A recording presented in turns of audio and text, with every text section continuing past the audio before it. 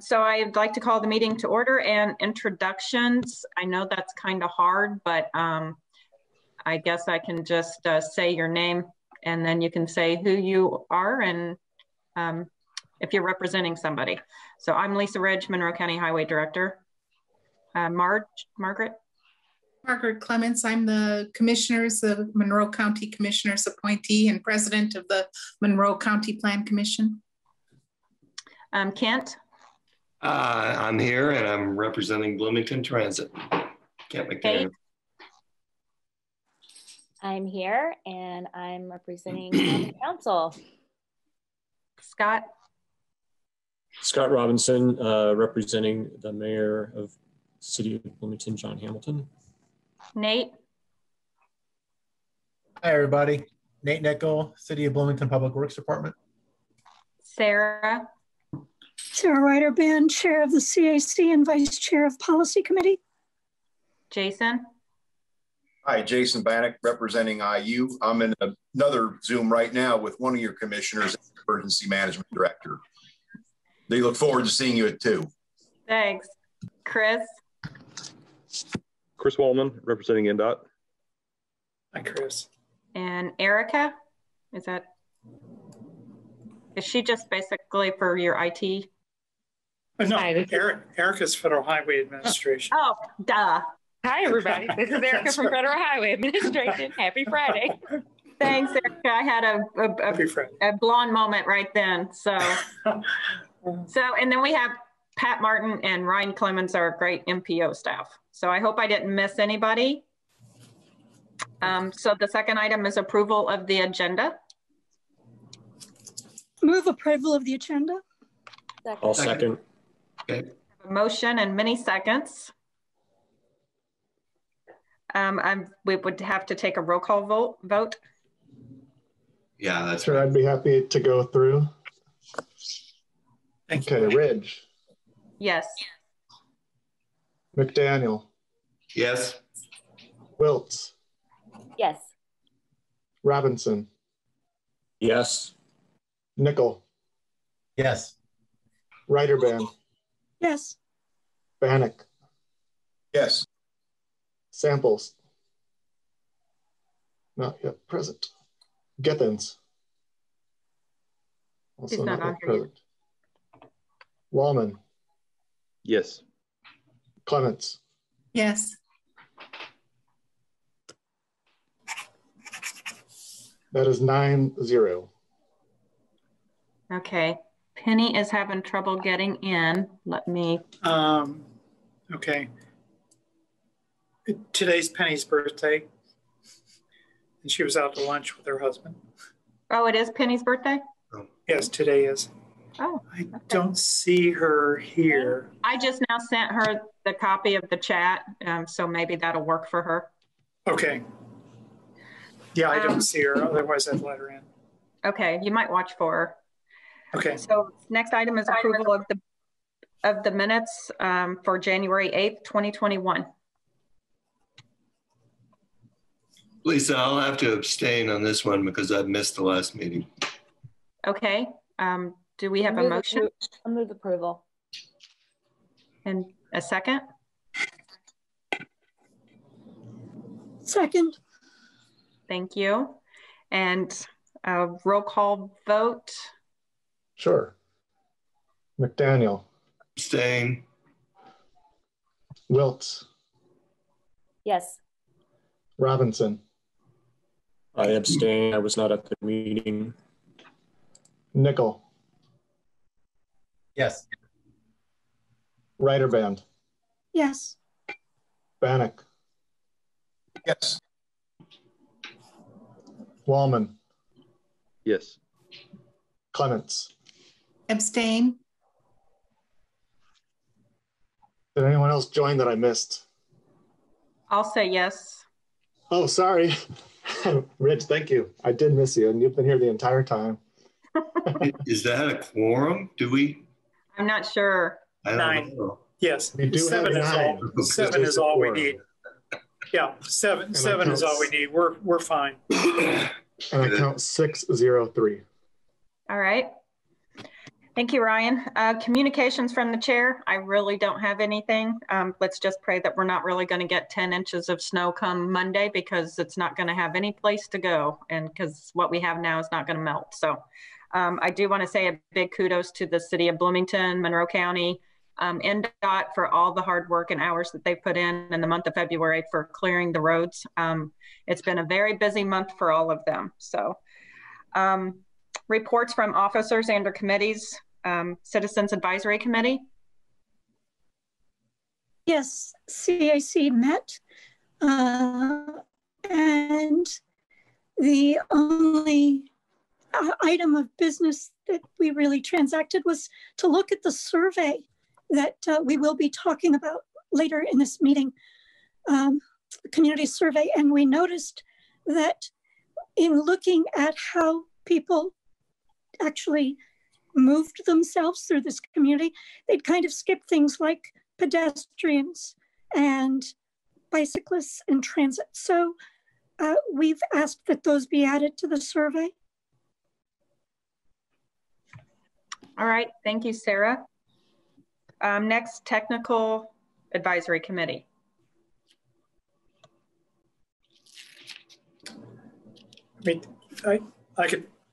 I can report on that. I mean, it was the same as Citizens Advisory Committee, only there were no comments on the survey, on the coordinated, we call it Coordinated Human Services Public Transportation Plan survey. There were no comments on it. All of those came from the CAC. All right, thank you. Next we have reports, and I think, do we have Penny, are you on here? I don't see her. I saw a phone number, so I wasn't sure if it was her or not. I think that's Pam. Okay. So reports from... This is Penny. Oh, this okay. is Penny. Hi. Hi. Hi, Penny. Hi. Happy birthday, Penny. It's not my birthday. It's Pam. Pam's birthday. Pam Samples' birthday, yeah. Pam, happy birthday to you. I'm really batting 1,000 here today. So reports from the MPO staff. Item A, Coordinated Human Services Public Transportation Plan. Okay, we presented to you a draft form of the survey for this is an Indiana Department of Transportation 2021 survey for the Coordinated Human Services Public Transportation Plan. This is in our work program, has been in our work program for the last 2 years. We just haven't had time to do it because we've been doing the Metropolitan Transportation Plan. Anyway, the Department of Transportation approached us in December, asked if we would be objecting to a consultant coming in, a state paid consultant, no less, coming in and doing the plan itself. And I went, hallelujah, yes. So the consultant sent us this survey. We ran the survey by the 3 committees last month. The CAC knocked it out of the box by noting the survey did not include pedestrians, bicycles, or scooters as modes of transportation. So I contacted the consultant modified that survey. The link is valid, which is in the packet itself. We will send out on Tuesday a broadcast email to everyone that we have an email address for on the 3 committees and beyond, encouraging everybody to participate in the survey. And the survey will evaluate transportation not only in the Bloomington Metropolitan area, but also in Monroe County. And that's all I've got for that. Pat, you said that the survey link is active. Yes. Is this the final version of the survey? Okay, because I checked the link and I responded. So I was just wondering if I had to do it again. Yes, I responded to the link yesterday just to make sure. And yes, it's valid. Okay. And recording. Yeah, the results are recorded by the consultant for the Indiana Department of Transportation. We do not see the results whatsoever. Is that a statewide survey?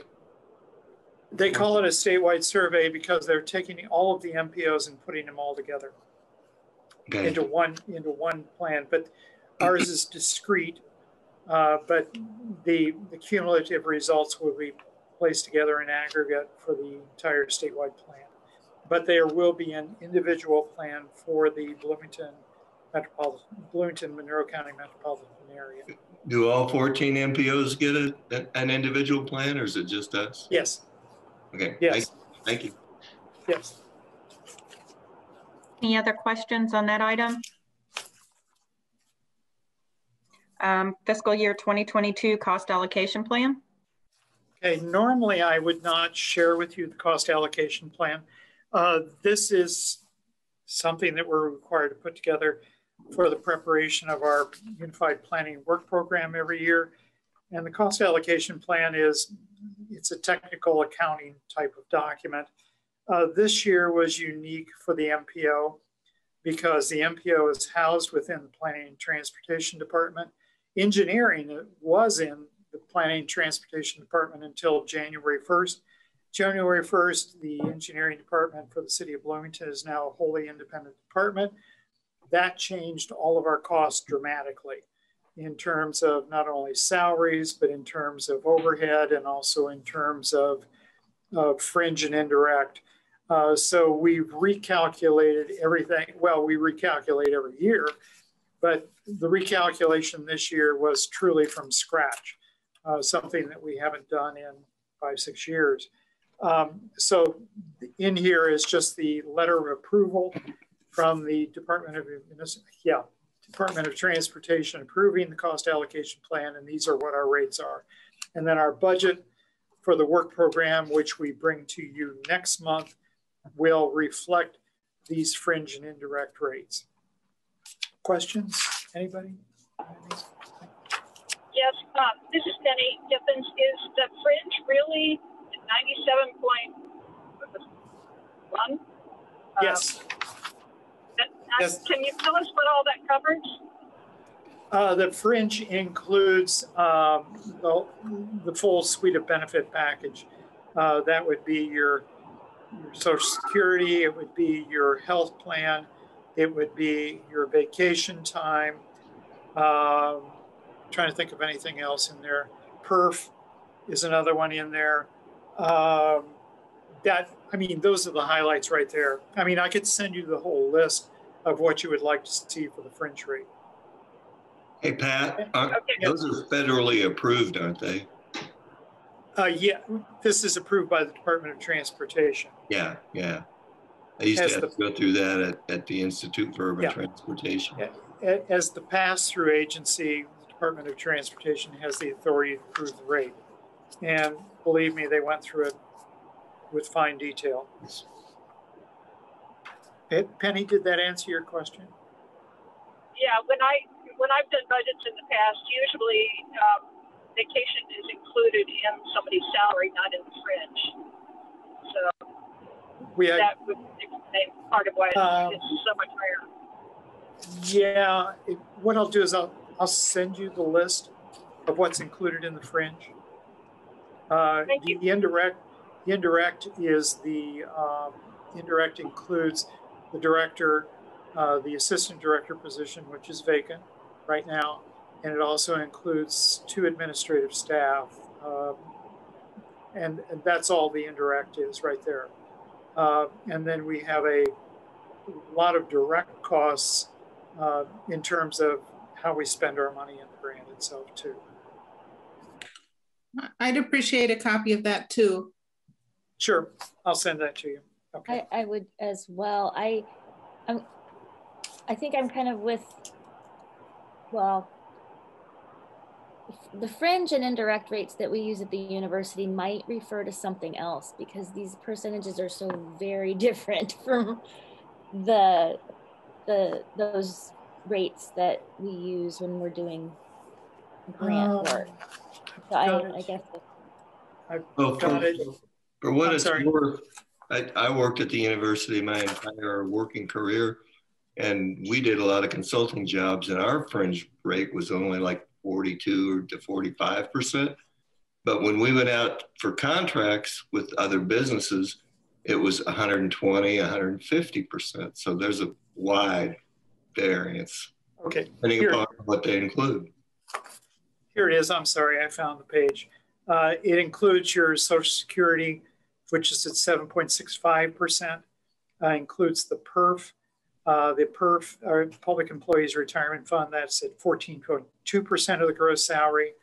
It includes the Civil City Employee Benefits, which is dental, disability, voluntary life, term life, no cost, basic life insurance, accident, death, long-term disability, and Section 125 plan for pre-tax deductions, and all of that. And the assumption here is that's a flat $14,274. It includes 12 paid holidays. It also includes paid time off. Paid time off is calculated by years of employment. And that's how we calculate the fringe rate. I mean, I'll send that page out to you on what the assumptions are for all of that. And if I hear correctly, what you did, Patrick, is you were able to pay for extra positions through the indirect rate calculation, like an assistant director and such. So I'd be interested in yeah. Yes, that's part of the overhead. I mean, the fact that we're housed within the Planning and Transportation Department, those are indirect costs. All of those salaries. Basically, it's administrative costs. Yes. That can be assigned to a specific task. Yes, it's similar to a consulting firm where you'll have principals. Principals in the management team is usually an indirect or an overhead cost because they review the work that's done sometimes, or they're the ones that keep the ship afloat. Does that help? I'll send this out to you anyway on what the assumptions are. And this just went through an audit with State Board of Accounts in December. So I know everything we're doing is correct and according to plan. Thank you. Fiscal year 2022 federal highway / FTA planning emphasis areas. Okay, the planning emphasis areas is how we put together our planning work program every fiscal year. We receive usually in December of every year. Whoops, scroll back down. Yep, there you go. Thank you. And these, and Erica can step in here if I'm overstepping my bounds, but we receive these planning emphasis areas from the U.S. Department of Transportation, Federal Highway Administration, and the FTA both. And what they do is they direct us as the MPOs in Indiana. These are the areas that you will place special emphasis on. And the emphasis this coming year, which starts July 1st, is pedestrian safety, because we've had an increase in fatalities over the course of the last 5 years nationally.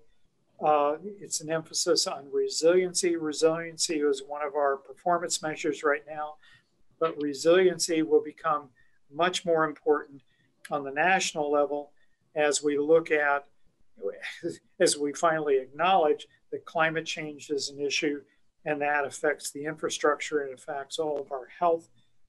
There's also an emphasis area on the metropolitan planning area and urbanized area boundaries. This is because of the census. Census data is late coming out. Normally we would receive census data for our urban area boundaries somewhere around March or April. It looks like it might be August or September before we have that. And those boundary areas, we will go through a smoothing process with the Census Bureau and with the state and our federal partners to examine, to make sure that we're looking for substantial, I shouldn't say substantial growth, we're looking for growth. We're looking for 5 to 10% growth over our previous urban area boundaries. Another emphasis area is the Human Service Coordinated Transportation Plan, which I previously spoke about earlier in the meeting. And you have that link and you have the survey that will be under development in March, April, and May. We'll be coming to the policy committee for an adoption on that in June after it goes through the Technical Advisory Committee and the Citizens Advisory Committee. And then finally, there's an acknowledgement for micromobility. So that, which is something that Bloomington is familiar with, and Indianapolis and West Lafayette. but not any of the other urbanized areas. So we're prepared for all of these because our Metropolitan Transportation Plan, which was adopted in October of last year, took into account pedestrian safety, resiliency, human coordinated transportation plan, and the micro-mobility. The Metropolitan urban area boundary thing was something that we had anticipated, and now that's coming out since all of the lawsuits have fully ended with the change in administrations on the national level. So does anybody have any questions on any of that? Yes, is there any hypothesis about why the pedestrian deaths are up? Is this because people are wearing headphones and not paying attention, or what is it? I don't know. I haven't looked at the national data. I mean, here in Bloomington, I know the pedestrian deaths are random. We had one downtown. Well, no, we had two very downtown deaths. And I don't know the cause because I haven't looked at that. I mean, pedestrian crashes are extremely rare, but nonetheless, they're always fatal. Usually, they're never ending in injury. They're usually a fatality. Same with bicycle accidents. I just don't know. I'll have to get you an answer for that and get back with you next month. Pat, I know that we're going to be looking at crash report data later in this meeting, but I'm wondering if indeed we've seen the same increase in percentages of deaths of pedestrians as we're seeing nationally. That I don't know. Ryan will. Yeah, we'll be looking into that. Yeah. With the upcoming crash report as well. What I do know, looking at the data from the past 6 or 7 years, we had an increase in those deaths in the middle part of the decade, and that has gone down. But I think looking at the preliminary data, the preliminary raw data for 2020, unfortunately, I think we are heading back up. And I don't know yet if that correlates to some sort of national trend, but we'll be looking into that. I see a question from Margaret. Yeah, I appreciated the report on the accident statistics, and I know it's a draft report, but I would like to have the data definitions and the data sources and things like that, and the raw numbers, as well as these summary charts. But thank you for giving us that, the draft report. Sure, yeah, and we'll be getting into that in new business, but all of this data can be found on the City of Bloomington's website under Be Clear, and all of that data can be downloaded by anyone.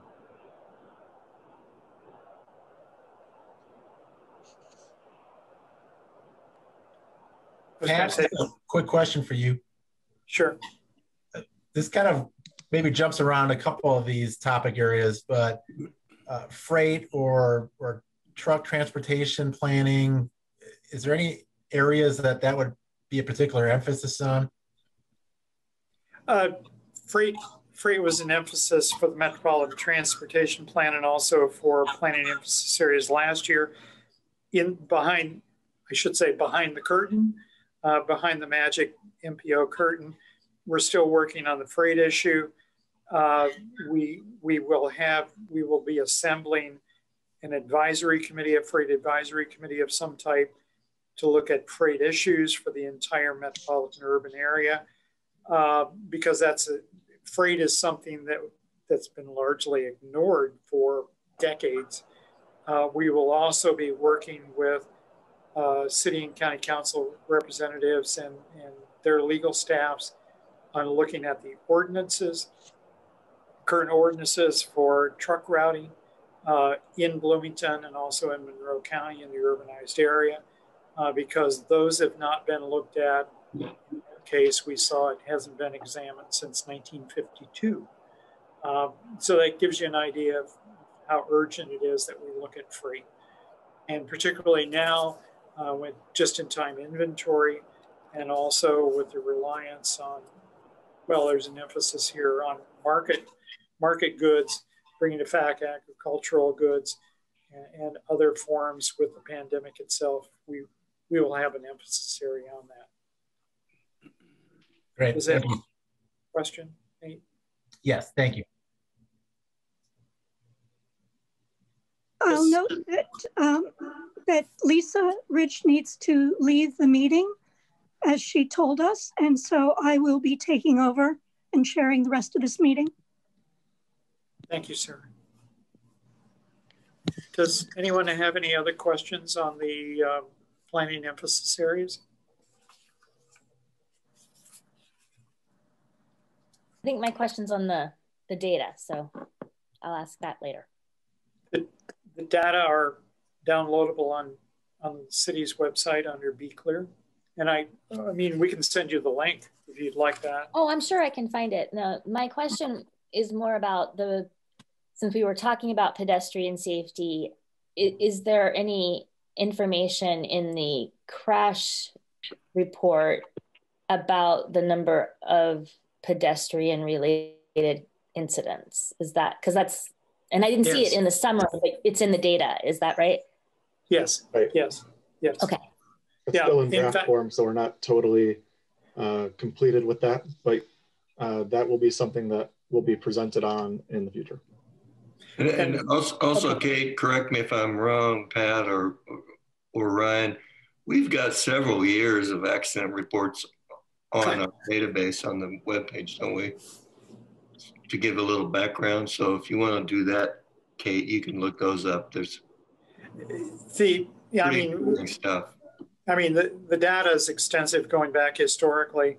The state police form, the Indiana State Police, is who we receive the data from. It's an agglomeration of all the data from all the law enforcement agencies in the entire state. That data form, the state police reporting form, changed in 2013. So anything earlier than 2013 is not comparable. It's oranges and apples. You can't look at it that way. So our look is from 2013 on. Prior reports emphasize 3 year rolling average. We now look at a 5-year average. State of Indiana went from a 3-year to a 5-year average last year also. I'm hoping we can keep this until we actually get to new business, and that we could finish with the MPO staff reports since we've all approved the agenda. Can we, if there are no more questions about the actual planning emphasis areas, can we move on to the UPWP? Okay, the plan, thank you, Sarah, for keeping us on track. The Unified Planning Work Program, we have a draft document which will go to the Technical Advisory Committee and the Citizens Advisory Committee 1 week from next Wednesday. The draft document itself, our budget is $10,000 less than, I'm sorry, $10,000 less than the current year. Nothing like a budget cut in a pandemic. It makes things a little bit tighter. So we've squeezed as much as we can squeeze out of it. But the one thing that we have to make room for is a request from Bloomington Transit for a fuel conversion study. Bloomington Transit will take delivery of 2 total electric buses in this spring. And with that, it'll be an installation of what I would call an electric charging farm. And Bloomington Transit also wants to look at converting the fleet possibly to either 100% electric or some combination of compressed natural gas.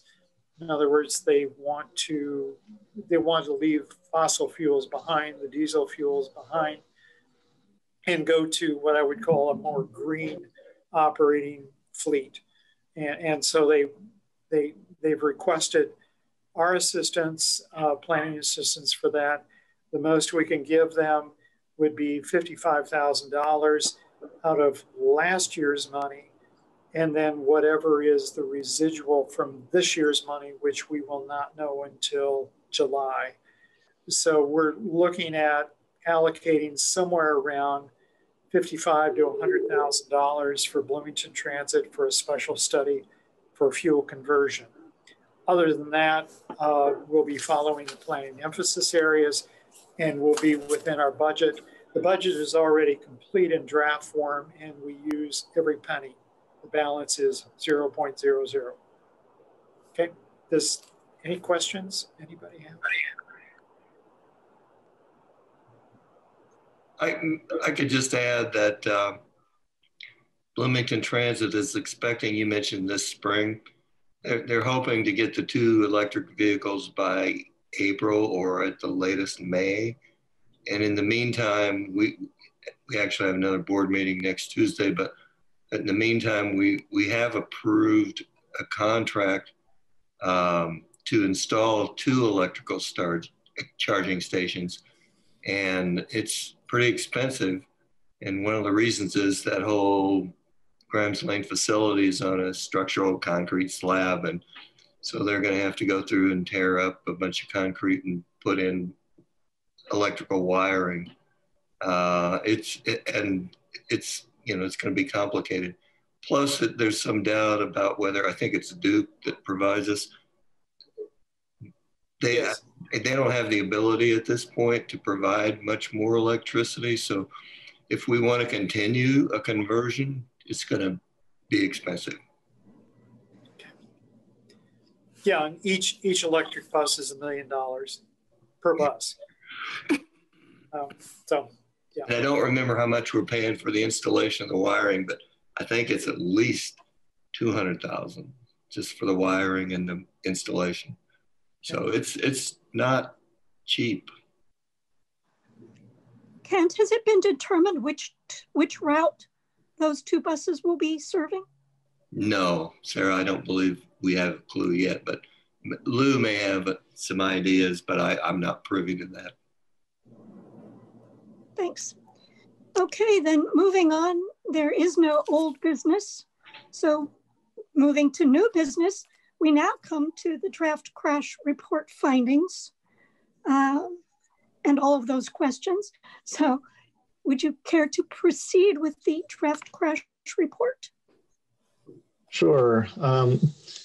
We presented this data to, well, this draft data to the CAC and TAC last month. So we figured that we would share it with you all as well. Just to be clear, this is all in draft form at the moment. So we are treating it that way. Or at least, yeah, I am by talking about it and presenting it here today. So with this first graph here, it is showing a positive sign that we are having fewer crashes per year as of 2019. As I mentioned earlier, I'm just starting to get into the annual 2020 data as the year had just wrapped up. So I'm interested to see if that trend continues, but as of the end of 2019, it is a promising sign that we are having fewer crashes in our county. And this next one just shows the number of crashes by month and year. And this also correlates to the previous graph in that it shows our number of crashes per month going down. As you can see, oops, I need to go down, that in 2019, on average, we are having fewer crashes per month,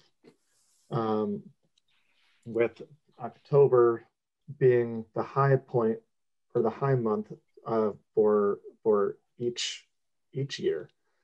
And living in Bloomington, we may be able to understand a little bit as to why that may happen, as we have a large influx of visitors and new drivers in our county, but that is just speculation at this point. But let's see. Moving on, crashes that result in incapacitating injury by month and year, as well as the total number of injuries by month and year are shown here. It's also good to see that on average in 2019, we are showing that there were fewer number of these incapacitating injury crashes by month on average.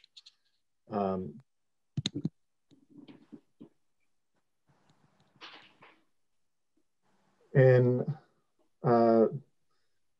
2019, it was a 6-year low in fatal crashes, which is good to see. However, as I was mentioning earlier, it seems that we might have a slight uptick in 2020, unfortunately.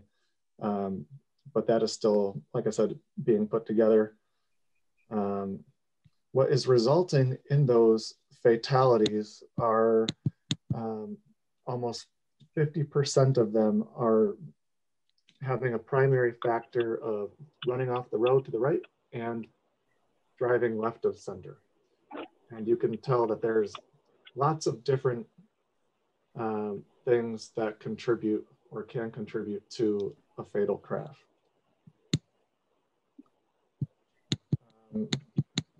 Moving on, these are our top 50 or so crash locations throughout the county, with 10th and the bypass ranking number 1 in 2019, and second is College Mall, and third, and tied for third place is the bypass and College and Walnut, and Curry Pike and State Route 48.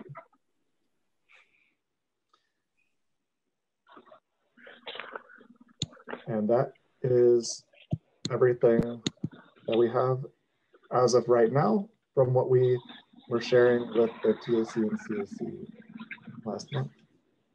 I'd be happy to take any questions or suggestions or anything at this moment, or we can have a discussion about it. No, I do have a comment. I think if I could, I can't roll back here, but that number 1 most dangerous intersection, State Road 45, 46, and 10th Street. That doesn't surprise me at all, because that is the most poorly designed intersection I think I've ever seen, at least in this city. It's designed for conflict. That's just my opinion. I happen to live east of there, so I have to drive through there a lot. I avoid it as much as possible, but I don't know what we can do about it now. You know, it's just, it's a bad intersection. Well, yeah, thanks for bringing that up. As you can see, several of these intersections on this list are actually projects in our MPO's Transportation Improvement Program. So hopefully some of these numbers, based on the redesign of these roads in our TIP, which is also based on project selection criteria from our Complete Streets program and plan. Hopefully, by following those guidelines that we've adopted, that these numbers will come down. Ryan, is that intersection at the bypass and 10th Street, is that actually on the list for improvements? It's not that old. This is an INDOT intersection. Right. And that will have to be brought to us, or that project's going to have to be brought to us, as far as I understand, from INDOT. Okay, thank you. Maybe Mr. Waldman might have more to say about that. I'm not quite sure. Yeah, we are looking at improvements along 10th Street and 46. I guess State Road 45, 46. That right now I think is a provisional project. So it is being studied. We do have engineering being spent on that. Thank you, Chris. Thank you. I had a question, comment Sure. as well. Sure, yeah. Go ahead. I thought it was interesting that the intersection at Pete Ellis and Range Road was so high on the ranking. And I'm wondering if anyone has insight into why that might be. Construction of the hospital? Is that really? These, you know, one thing I want to point out is these are frequencies and they're not adjusted for traffic volume. If you look at it in terms of traffic volume, the rankings would change significantly. Right, and we're going to have those frequency tables as well. I mean, you could have a substantial amount of traffic going through there and it looks like it's high, but in reality, if you adjust that for the traffic, it may be considerably lower vis-a-vis other locations. Well, for what it's worth, being somebody who lives east of that intersection too, I have to go through both that intersection and the one I just complained about. That one also is desperately needing some improvement.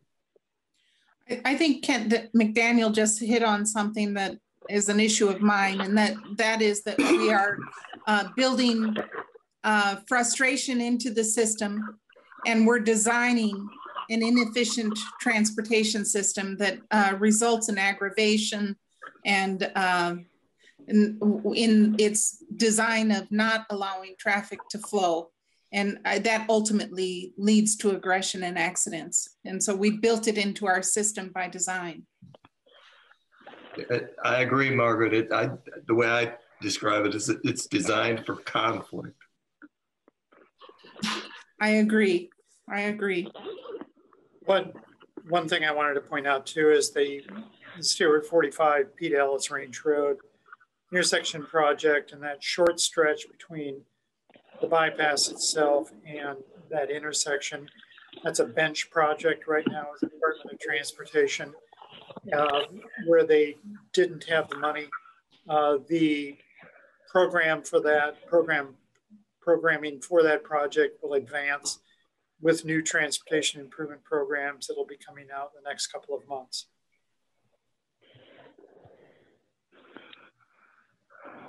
Yeah, that'll be interesting to see how things change there. You know, I know we've got the ideas for changing the intersection infrastructure, but we also are expecting some changes in traffic there as well, significant ones. Yeah, it's a complicated intersection to begin with because you've got bicycles, pedestrians, public transportation, and automobiles, oh my, as I told the Department of Transportation on Monday of this week.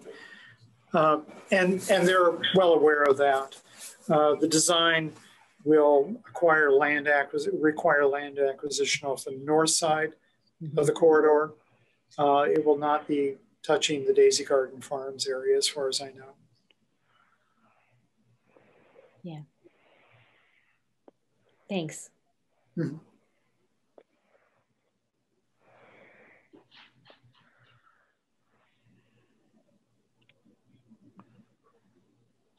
Ryan, it's still your game. Yeah, is there anything else we would like to discuss about this? Otherwise, I'll hand it back over to Sarah.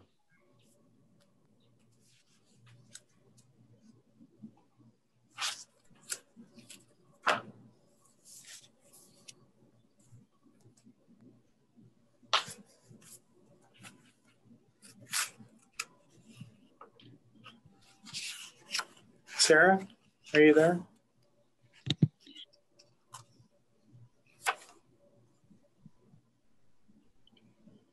I lost a few videos here. We may have lost a bunch of people. Oh, there we go. Sarah's back. No, 13. There. Okay, we're 13 back right now. Okay. If no one has any further questions about the data and what we will be getting eventually as we get more and more data into our crash report, we can proceed. Are there any topics by anyone for future agendas?